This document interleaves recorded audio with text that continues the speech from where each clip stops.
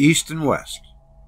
Our planet rotates from west to east. Has it always done so? In this rotation from west to east, the sun is seen to rise in the east and set in the west.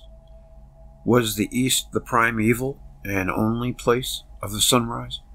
There is testimony from all parts of the world that the side which is now turned toward the evening once faced the morning.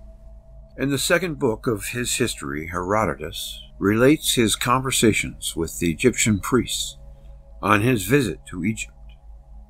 Sometime during the second half, do you ever notice how prominent that is with the Egyptian priests and Solon and Herodotus?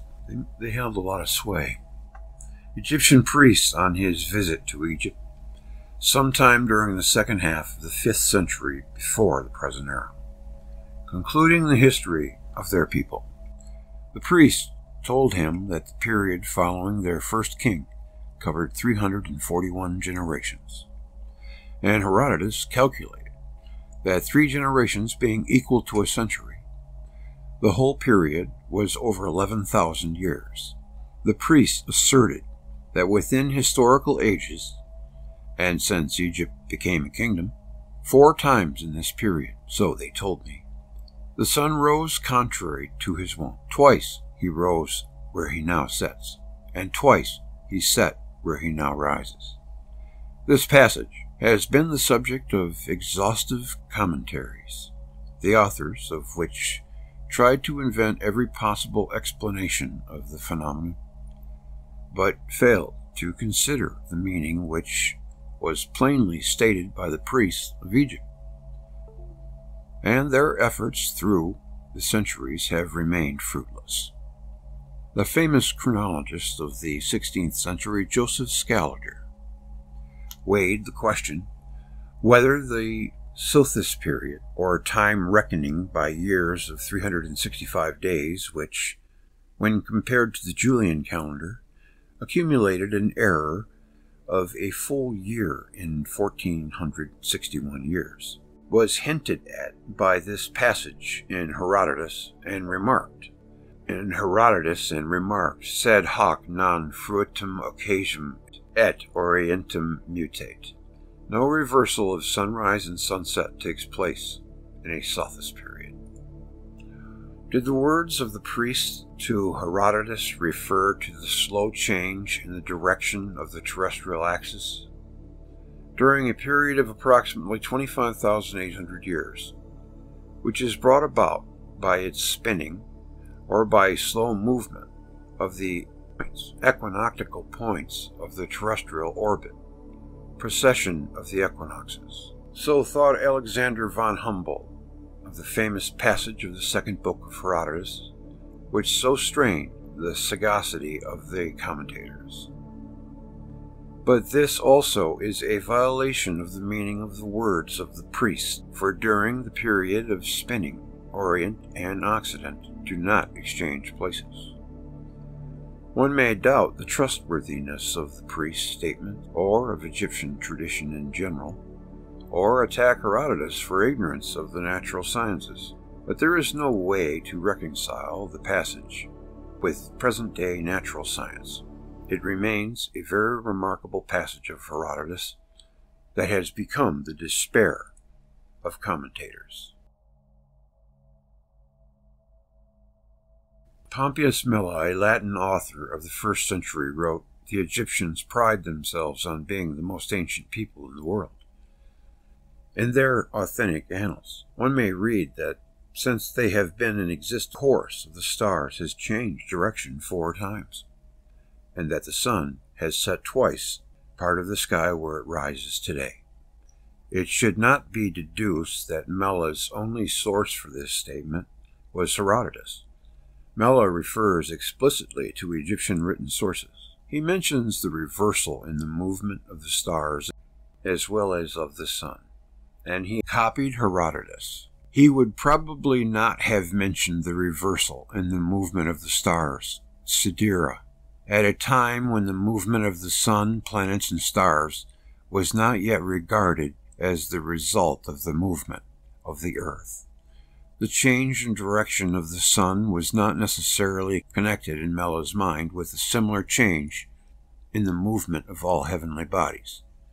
If in Mela's time there were Egyptian historical records which refer to the rising of the sun in the west, we ought to investigate the old Egyptian literary sources extant today. The magical papyrus Harris speaks of a cosmic upheaval of fire and water when the south becomes north and the earth churns over. In the papyrus Ipuwer, it is similarly stated that the land churns round over, as does a potter's wheel, and the earth churned upside down. This papyrus bewails the terrible devastation wrought by the upheaval of nature. In the Emertage papyrus, Leningrad, 1116 recto, also reference is made to a catastrophe that turned the land upside down. Happens that which never yet had happened. It is assumed that at that time, in the second millennium, people were not aware of the daily rotation of the earth, and believed that the firmament, with its luminaries, churned around the earth. Therefore, the expression, "the earth churned over," does not refer to the daily rotation of the globe. Nor do these descriptions in the papyri of Leiden and Leningrad leave room for a figurative explanation of the sentence, especially if we consider the text of the papyrus Harris. The turning over of the earth is accompanied by the interchange of the south and north poles. There you go. Harakat is the Egyptian name for the western sun. As there is but one sun in the sky, it is supposed that Harakat means the sun at its setting. But why should the sun at its setting be regarded as a deity different from the morning sun? The identity of the rising and the setting sun is seen by everyone. The inscriptions do not leave any room for misunderstanding. Harakat he risen in the west. The texts found in the pyramids say that the luminary ceased to live in the Occident and shines a new one in the Orient. After the reversal of direction, whenever it may have occurred, the words west and sunrise were no longer synonyms, and it was necessary to clarify references by adding the west, which is at the sun setting. It was not mere tautology, as the translator of this text thought. Inasmuch as the hieroglyphics were deciphered in the 19th century, it would only be reasonable to expect that since the commentaries on Herodotus and Mela would have been written after consulting the Egyptian text. In the tomb of Sinmut, the architect Hatshepsut, a panel on the ceiling shows the celestial sphere, the signs of the zodiac, and other constellations in a reversed orientation of the southern sky.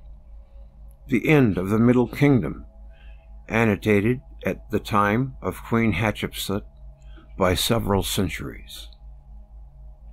The astronomical ceiling presenting a reversed orientation must have been a venerated chart made obsolete a number of centuries earlier. A characteristic feature of the Sinmut ceiling is the astronomically objectionable orientation of the southern panel.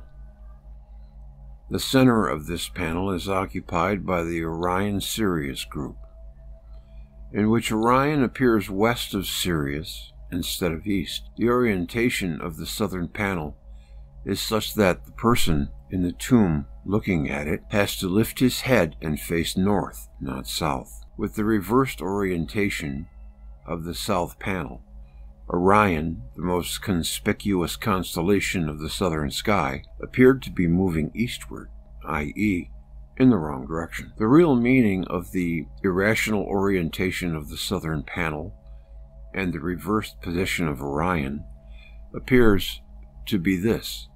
The southern panel shows the sky of Egypt as it was before the celestial sphere interchanged north and south, east and west.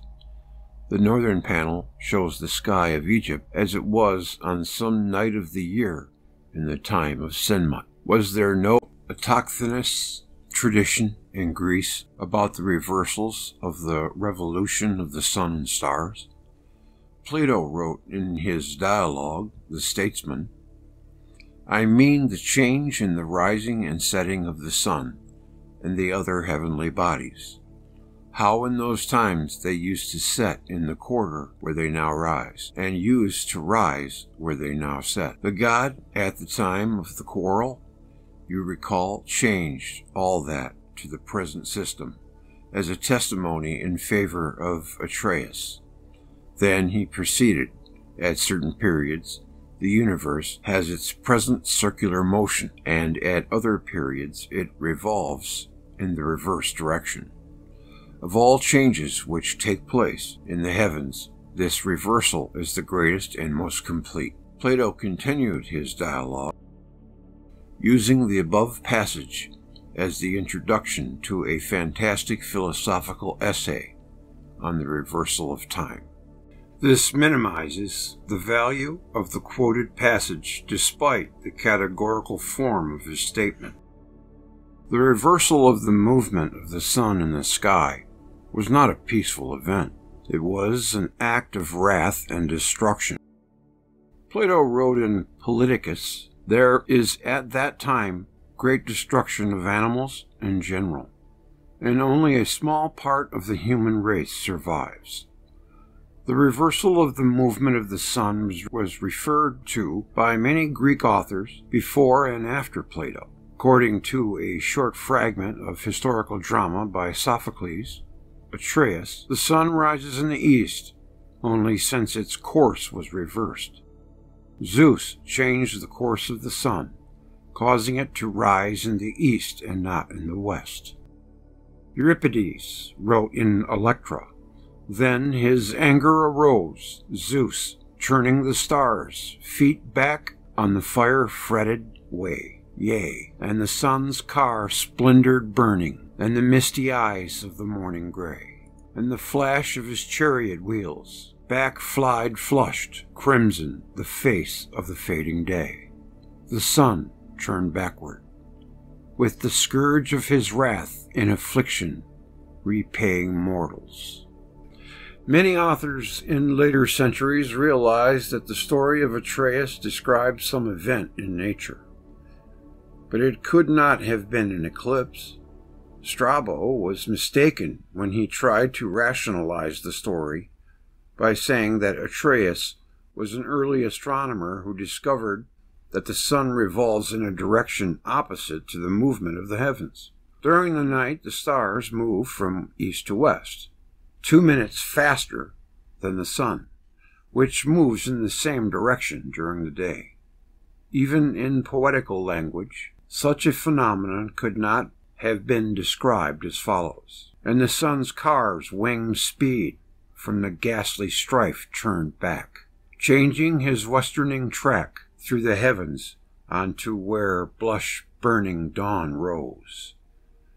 As Euripides wrote in another work of his, Seneca knew more than his older contemporary Strabo. In his drama, Thyestes, he gave a powerful description of what happened when the sun turned backward in the morning sky, which reveals much profound knowledge of natural phenomena. When the sun reversed its course and blotted out in the day in mid-Olympus, noon, and the sinking sun beheld aurora, the people, smitten with fear, asked, "Have we of all mankind been deemed deserving that heaven, its poles uptorn, should overwhelm us? In our time has the last day come?" The early Greek philosophers, and especially Pythagoras, would have known about the reversal of the revolution of the sky, if it actually occurred, but as Pythagoras and his school kept their knowledge secret, we must depend upon the authors who wrote about Pythagoreans. Aristotle says that the Pythagoreans differed between the right and left hand motion of the sky. The side from which the stars rise is heaven's right, and where they set is left. And in Plato we find the direction from left to right and that will be from west to east. The present sun moves in the opposite direction. In language of a symbolic and philosophical astronomy, probably Pythagorean origin, Plato describes Timaeus, the effects of a collision of the earth, overtaken by a tempest of winds, with alien fire from without, or a solid lump of earth, or waters of the immense flood which foamed in and streamed out. The terrestrial globe engages in all motions, forwards and backwards, and again to the right and to the left, the upwards and downwards wandering every way in all the 6 directions. As the result of such a collision described in a not easily understandable text which represents the earth as possessing a soul, there was a violent shaking of the revolutions of the soul. A total blocking of the course of the same, shaking of the course of the other, which produced all manner of twistings, and caused in their circles fractures and disruptures of every possible kind, with the result that, as they, the earth, and the perpetually flowing stream, barely held together one with another, they moved indeed, but more irrationally, being at one time reversed, at another oblique, and again upside down. In Plato's terminology, revolution of the same is from east to west, and revolution of the other is from west to east. In The Statesman, Plato put this symbolic language into very simple terms, speaking of the reversal of the quarters in which the sun rises and sets. I shall return later to some other Greek references to the sun setting in the east. Caius Julius Cineas, a Latin author of the 3rd century of the present era, wrote of the people living on the southern borders of Egypt. The inhabitants of this country say that they have it from their ancestors that the sun now sets where it formerly rose. The traditions of peoples agree in synchronizing the changes in the movement of the sun with great catastrophes, which terminated in world ages. The changes in the movement of the sun in each successive age make the use by many peoples of the term sun for age understandable. The Chinese say that it is only since a new order of things has come about that the stars move from east to west. The signs of the Chinese zodiac have the strange peculiarity of proceeding in a retrograde direction, that is, against the course of the sun. In the Syrian city Ugarit, Ras Shamra, was found a poem dedicated to the planet goddess Anat, who massacred the population of the Levant, and who exchanged the 2 dawns and the position of the stars. The hieroglyphics of the Mexicans describe 4 movements of the sun. Nahui Olin Tanutra. The Indian authors translate Olin by motion of the sun. When they find the number Nahu added, they render Nahu Olin by the word sun, in his 4 motion. These 4 motions refer to 4 prehistoric sun, or world ages, with shifting cardinal points. The sun that moves toward the east, contrary to the present sun, is called by the Indians Tetlexo. The people of Mexico symbolized the changing direction of the sun's movement as a heavenly ball game, accompanied by upheavals and earthquakes on the earth. The reversal of east and west, if combined with the reversal of north and south, would turn the constellations of the north into constellations of the south, and show them in reversed order, as in the chart of the southern sky on the ceiling of Senmut's tomb. the stars of the north would become stars of the south. This is what seems to be described by the Mexicans as the driving away of 400 southern stars. The Eskimos of Greenland told missionaries that in an ancient time the earth churned over, and the people who lived then became antipodes.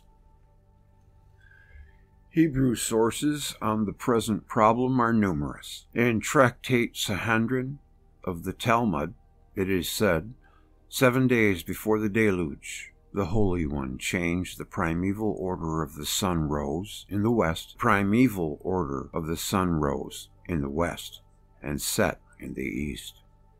Tevel is the Hebrew name for the world in which the sun rose in the west. Arabat is the name of the sky where the rising point was in the west. Hai Gaon, a rabbinical authority who flourished between 939 and 1038, in his responses refers to the cosmic changes in which the sun rose in the west and set in the east.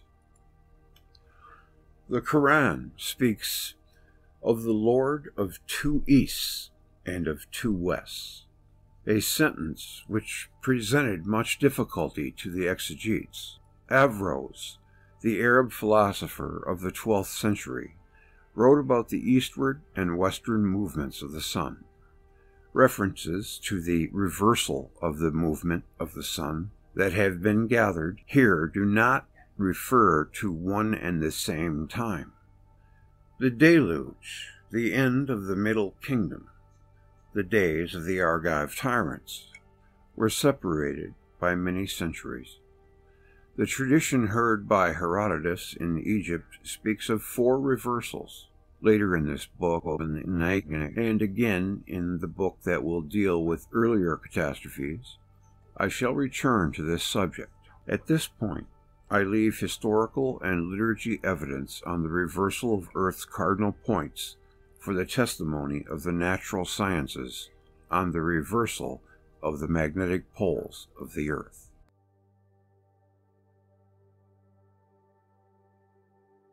The reversed polarity of the Earth.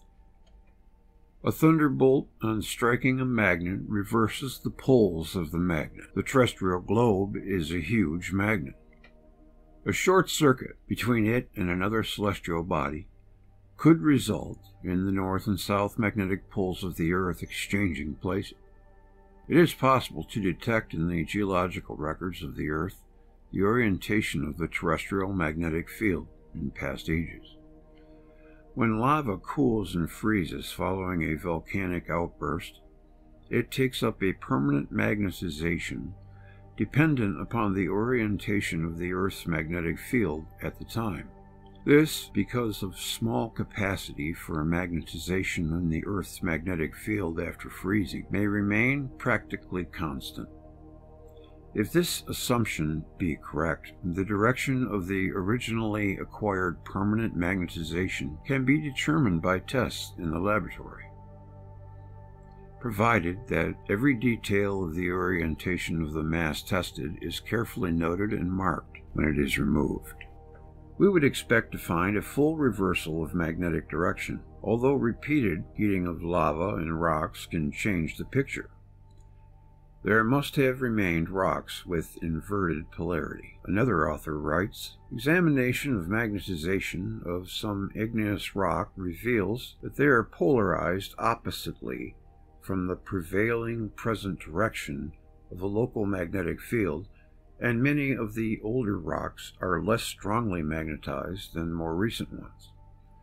On the assumption that the magnetization of the rocks occurred when the magma cooled and that the rocks have held their present positions since that time.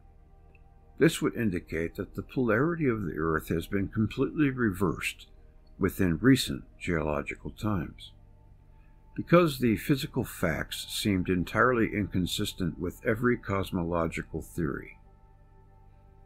The author of the above passage was cautious not to draw further conclusions from them.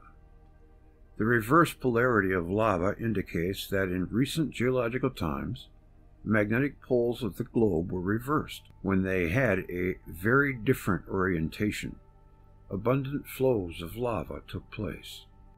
Additional problems of a large scope are whether the position of the magnetic poles has anything to do with the direction of rotation of the globe, and whether there is an interdependence in the direction of the magnetic poles of the Sun and of the planets. The quarters of the world displaced. The traditions gathered in the section before last refer to various epochs. Actually, Herodotus and Mela say that according to Egyptian annals, the reversal of the west and east recurred. The sun rose in the west, then in the east, once more in the west, and again in the east. Was the cosmic catastrophe that terminated a world age in the days of the fall of the Middle Kingdom and of the Exodus one of those occasions? And did the earth change the direction of its rotation at that time? If we cannot assert this much, we can at least maintain that the earth did not remain on the same orbit, nor its poles stay in their places, nor was the direction of the axis the same as before. The position of the globe and its course were not settled when the earth first came into contact with the onrushing comet. In Plato's terms, already partly quoted, the motion of the earth was changed by blocking of the course and went through shaking of the revolutions with disruptures of every possible kind, so that the position of the earth became at one time reversed, at another oblique, and again upside down, and it wandered in every way in all 6 directions. The Talmud and other ancient rabbinical sources tell of great disturbances in the solar movement at the time of the Exodus and the passage of the sea and the law-giving. In the Old Midrashim, it is repeatedly narrated that 4 times the sun was forced out of its course in the few weeks between the day of the Exodus and the day of the law-giving, the prolonged darkness and the prolonged day in the Far East, and the earth shock, i.e., the 9th and 10th plagues and the world conflagration, were the result of one of these disturbances in the motion of the earth. A few days later, if we follow the biblical narration, immediately before the hurricane changed its direction, the pillar of cloud went from before their faces and stood behind them. This means the column of fire and smoke churned about and appeared from the opposite direction. Mountainous tides uncovered the bottom of the sea. A spark sprang between 2 celestial bodies, and at the churning of the morning, the tides fell in a cataclysmic avalanche. The Midrashim speak of a disturbance in the solar movement on the day of the passage. The sun did not proceed on its course on that day, according to the Psalms 76:8. The earth feared and was still. It is possible that Amos 8:8-9 is reviving the memory of this event when he mentions the flood of Egypt. At the time, the earth was cast out of the sea, and dry land was swallowed by the sea, and the sun was brought down at noon, although, as I show later on, Amos might have referred to a cosmic catastrophe of a more recent date. Also, the day of the law-giving, when the worlds collided again, was, according to numerous rabbinical sources, a day of unusual length. The motion of the sun was disturbed. On this occasion, and generally in the days and months following the passage, the gloom, the heavy and charged clouds, the lightning, and the hurricanes, aside from the devastation by earthquake and flood, made observation very difficult, if not impossible. They walk on in darkness. All the foundations of the earth are out of course, Psalms 82:5, is a metaphor used by the psalmist The papyrus Ipuwer, which says that the earth churned over like a potter's wheel and the earth is upside down, was written by an eyewitness of the plagues and the Exodus. The change is described also in the words of another papyrus, Harris, which I have quoted once before. The south becomes north, and the earth churns over. Whether there was a complete reversal of the cardinal points as a result of the cosmic catastrophe of the days of the Exodus, or only a substantial shift, is a problem not solved here. The answer was not apparent even to contemporaries, at least for a number of decades. In the gloom that endured for a generation, observations were impossible and very difficult when light began to break through. Calavella relates, the dreaded shades envelop the earth, and the sun occasionally steps from his accustomed path. Then Ukko Jupiter struck fire from the sun to light a new sun and a new moon, and a new world age began. In the Volupsa poetic Edda of Icelanders, we read, no knowledge she, the sun, had where her home should be. The moon knew not what was his. The stars knew not what their stations were. Then the gods set order among the heavenly bodies. The Aztecs related that there have been no sun in existence for many years. The chiefs began to peer through the gloom in all directions for the expected light, and to make bets as to what part of heaven he, the sun, should first appear in. Some said here, and some said there, but when the sun rose, they were all proved wrong, for not one of them had fixed upon the east. Similarly, the Mayan legend tells that it was not known from where the new sun would appear. However long they looked in all directions, but they were unable to say where the sun would rise. Some thought it would take place in the north, and their glances were turned in that direction. Others thought it would be in the south. Actually, their guesses included all directions, because the dawn shone all around. Some, however, fixed their attention on the Orient and maintained that the sun would come from there. It was their opinion that proved to be correct. According to the Compendium of Wang Shixing, 1526 to 1590, it was in the age after the chaos, when heaven and earth had just separated, that is, when the great mass of cloud just lifted from the earth, that the heaven showed its place. In the Midrashim, it is said that during the wandering in the desert, the Israelites did not see the face of the sun because of the clouds. They were also unable to orient themselves in their march. The expression repeatedly used in the books of Numbers and Joshua, the east to the sun rising, is not tautology, but a definition which by way testifies to the ancient origin of the literary materials that served as sources for these books. It is an expression that has its counterpart in the Egyptian, the west, which is at the sun setting. The cosmological allegory of the Greeks has Zeus rushing on his way to engage Typhon in combat, steal Europa, Erev, the evening land, and carry her to the west. Arabia, also Erev, kept its name, the evening land, though it lies to the east of the centers of civilization, Egypt, Palestine, Greece.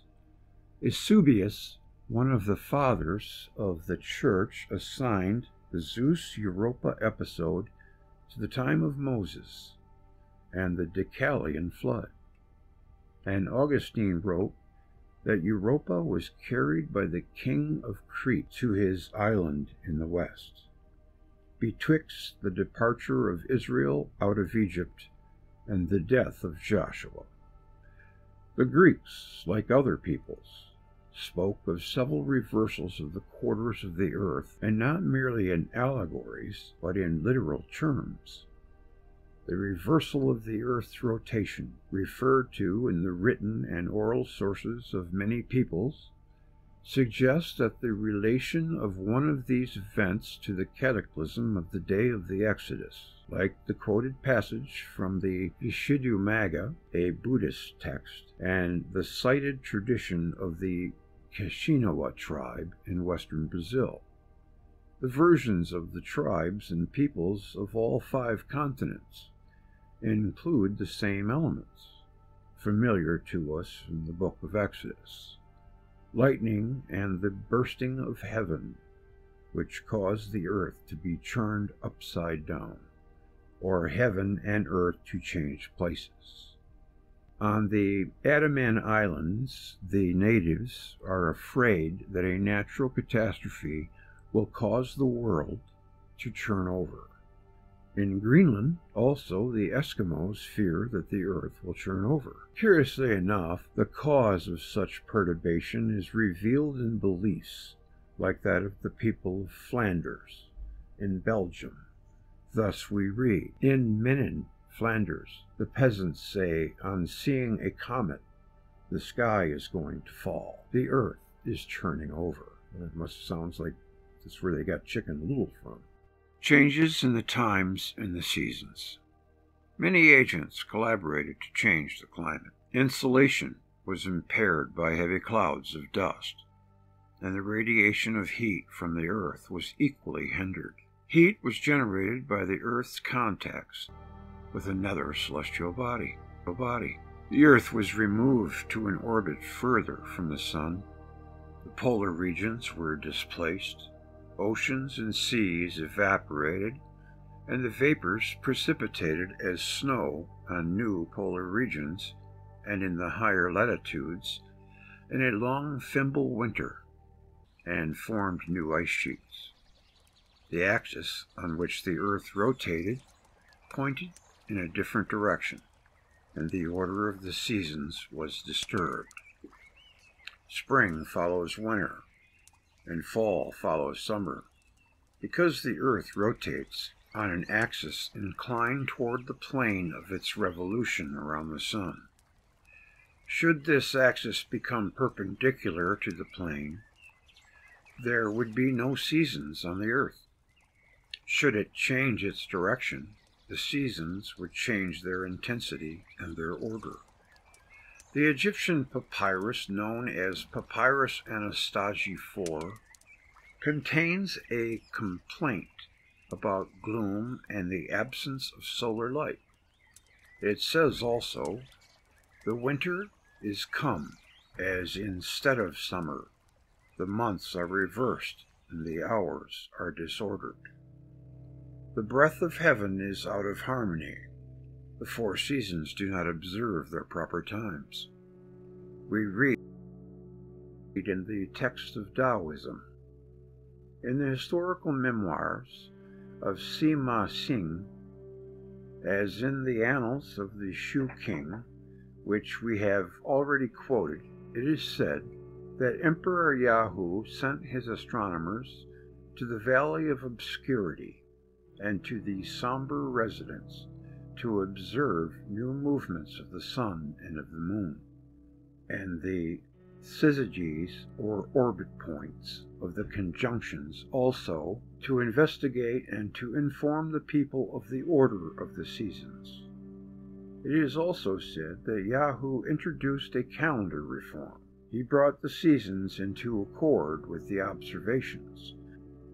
He did the same with the months, and he corrected the days. Plutarch gives us following description of a derangement of the seasons. The thickened air concealed the heaven from view, and the stars were confused with a disorderly huddle of fire and moisture, and violent fluctuations of winds. The sun was not fixed to an unwandering and certain course, so as to distinguish Orient and Occident, nor did he bring back the seasons in order. In another work of his, Plutarch ascribes these changes to Typhon, the destructive, diseased, and disorderly, who caused abnormal seasons and temperatures. It is a characteristic that in the written traditions of the peoples of antiquity, the disorder of seasons is directly connected with the derangement in the motion of heavenly bodies. The oral traditions of primitive peoples in various parts of the world also retain memories of this change in the movement of the heavenly bodies, the seasons, the flow of time, during a period when darkness enveloped the world. As an example, I quote the tradition, the Oriabi in Arizona. They say that the firmament hung low, and that the world was dark, and no sun, no moon, no stars were seen. The people murmured because of the darkness and the cold. Then the planet god Mashido appointed times and seasons and ways for the heavenly bodies. Among the Incas, the guiding power in regulating the seasons and the courses of the heavenly bodies was Viracocha. The sun, the moon, the day, the night, spring, winter, are not ordained in vain by thee. The American sources, which speak of a world colored red, of a rain of fire, of world conflagration, of new rising mountains, of frightening portents in the sky, of a 25-year gloom, imply also that the order of the seasons was altered at that epoch.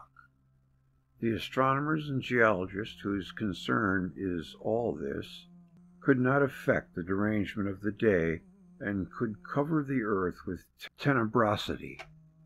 Wrote a clergyman who spent many years in Mexico and in the libraries of the Old World, which store ancient manuscripts of the Mayas and the works of early Indian and Spanish authors about them. It did not occur to him that the biblical narrative of the time of the Exodus contains the same elements.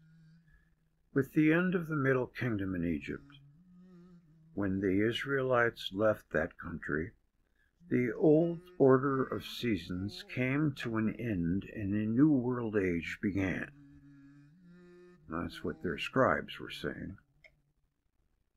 The fourth book of Ezra, which borrows from some earlier sources, refers to the end of seasons in these words. I sent him Moses and led my people out of Egypt. I sent him Moses and led my people out of Egypt, and brought them to Mount Sinai, and held him by me for many days. I told him many wondrous things, showed him the secrets of the times, declared to him the end of the seasons.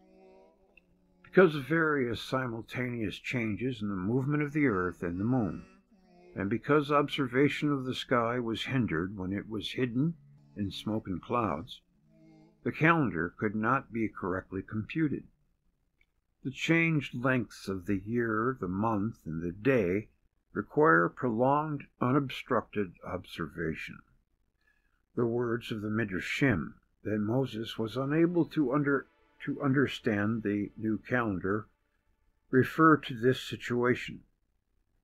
The secrets of the calendar, Sod, Havor, more precisely, the secret of the transition from one time reckoning to another, was revealed to Moses, but he had difficulty in comprehending it.